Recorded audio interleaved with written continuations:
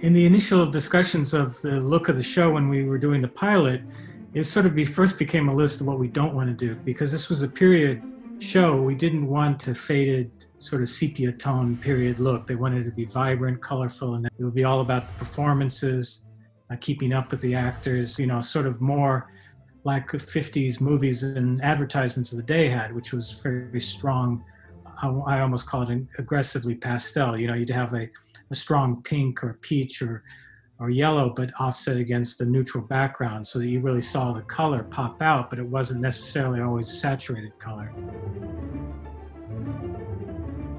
We shot the pilot on a regular Alexa and had an Alexa Mini for the Steadicam. And then we went to series. We just switched all the cameras to an Alexa Mini.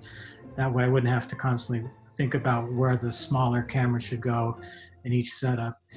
And the Alexa Mini is light enough to be able to use not only on the Steadicam, but also on a Movi. At first, we had to get smaller lenses. We had to find old super speeds and things, but the Movi Pro sort of expanded their weight capacity so they could handle the regular Primo lenses that we were using. I'm just sort of used to Amy thinking of scenes as dance numbers, even when they're dialogue scenes. The way she choreographs people is almost rarely in a straight line move. They do figure eights, they figure S's, they back up, they spin, the camera counter spins sometimes. It's never a kind of an A to B way of approaching the scene. It's always a kind of elaborate motion. She likes to play scenes from top to bottom with the actors so they don't have to cut their performance up. So even scenes that we're going to cover, we often play most of the scene in one shot, or we will stage multiple cameras to pick up the performers. The show goes on and I don't want to say goodnight. Don't say good morning. Good morning. Rainbows are shining through. Good morning. Good morning.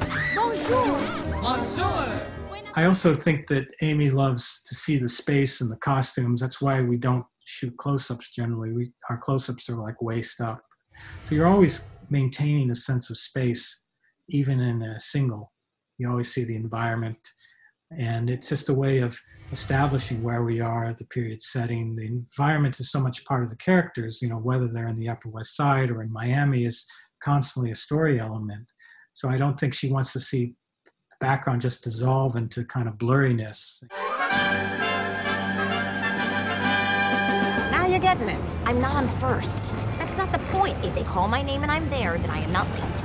Yeah, that's not how lateness works. There's a clock involved. At the USO show was always conceived by Amy to be a oneer. The question was, how do we cover the speeding Jeep dialogue scene and then continue with a walking shot? Jim McConkey, my Steadicam operator, suggested instead that we go with a grip tricks, which is like an electric golf cart, and that we would drive them to the point where the grip tricks and the Jeep would get as close as possible together with the stunt driver on both the Jeep and the grip tricks. And Jim would shoot it with the Steadicam. And that way, when we got to the end of the move, he could just step off the grip tricks, which then had to immediately drive forward and hide into a tent that we had built on the hangar. For the oneer, I didn't want to use a zoom if I didn't have to for two reasons. One is it's a little heavier, which means Jim is going to have to operate the Steadicam with the zoom, which is, he could do that fine. But the other issue that was more worrying to me was that as we backed up, we would have an increasingly brighter and brighter stage door in the background.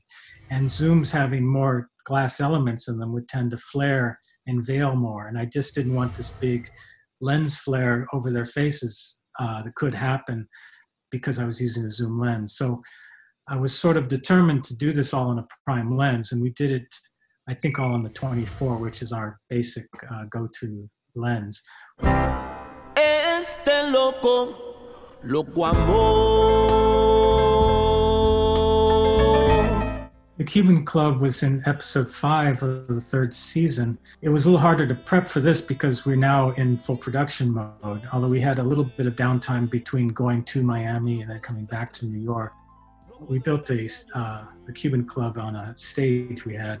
The issue here was that we were copying almost exactly a shot in the movie I Am Cuba, up to a moment. The beginning of the Cuban nightclub scene in I Am Cuba begins with a singer moving through rows of bamboo, coming up to some women at a curved bar counter. And that whole movement was recreated by us exactly. But once he leaves that bar counter, the camera passes him, and at that point, it's completely new. It's not at all like I Am Cuba. The whole sequence was shot as a oneer, but then after we finished it, Amy asked for a single of Lenny and a single of Midge sitting there looking at each other. In terms of the colored lighting, I Am Cuba is a black and white movie. It's lit with extreme sort of shafts of light in this dark club, which is almost an abstract space. I almost think they just took a kind of empty stage and dressed it with smoke and shafts of light to create a club setting.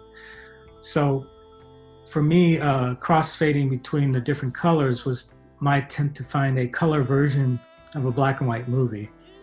You know, I knew with the song he was singing that it had to, the lighting had to constantly undulate and change. Started in the cyan because that felt more like a black and white movie. And then as he starts to sing, the first color comes up as pink. And then we're crossfading between pink and cyan until the second song begins, where I start fading in yellow. And because we see the lighting in the ceiling, I couldn't use modern LED lights that could actually switch internally to different colors. That just didn't exist in 1960. So every time you switch from a pink light to a yellow light or a blue light, it had to switch to a second light or a third light. So when I decided it would switch between pink and cyan, that meant all my lighting in the grid had to be doubled. And once I added yellow, it all had to be tripled. So if I added one more color, it would have been quadrupled. And I already had something like 60 lights hung up there just for the three colors. I couldn't fit any more lights in that small space. So the shot starts out with another step off of a crane with a Steadicam. We start on the neon sign in the sky. We crane down to reveal Midge and Lenny coming out of a diner area, and the camera pans like 90 degrees and starts to chase them. And at that point, the Steadicam steps off the crane and starts to follow them. Now, right off the bat, we have one problem is that whenever you do a step off of a crane, someone actually has to step onto the crane to compensate for the weight. And then the crane is there for the rest of the shots. So as we chase their backs, the crane is behind their backs with a grip standing on it the whole time. You won't see that until the very end of the sequence where we had to digitally paint out the crane, because we chase their backs all the way to Lenny Bruce's door. Then we land on a 50-50 shot, and then as she walks away from Lenny, we rotate around Lenny to see her walking away with the pool in the background, which in the far, far background is the original diner that they came out of and the crane that the camera had stepped off of. So that crane in the deep background had to be painted out later in post. So as we chase them along the pool, there's a second camera now picking them up. So we have two cameras simultaneously covering that moment. And then when they leave the pool area, it's back to just the Steadicam. But then they open the hotel door and there's another camera waiting for them on the inside of the room, looking at them, looking into the room. So for that, we actually put the camera in the hallway that connects to the bathroom and plugged it with a white card and cut a hole for the lens. So you would just see a white wall with a little lens hole. And Lenny himself, his body blocks the hole in the wall that the lens was sticking through. So we never had to paint that out, but we were prepared to paint that hole out. The trouble is that camera is looking at Lenny and Midge, and behind their backs, you see the Steadicam hovering behind Lenny. So we had to put a piece of green card around the lens and part of the Steadicam, and then erase the Steadicam in post with the night background that was behind Lenny's back there. Everything was shot all at the same time, except that when Midge walks away from Lenny, there's a cut back to Lenny's reaction, which is the only bit of coverage we did after we ran all those cameras. And that was shot at night. Now there's no twilight left. It's part of the Miami look, I felt, was these sort of these blue-green cyan colors mixed with the warm light and the blue skies. In general, Miami is a fairly blue city. You know, you got the blue ocean, you got a lot of white buildings, a lot of aquamarine. So I felt that the cool white fluorescent dome lights which you normally wouldn't use, would add this kind of cyan quality to the night scene, along with the pool lighting, which was very cyan as well.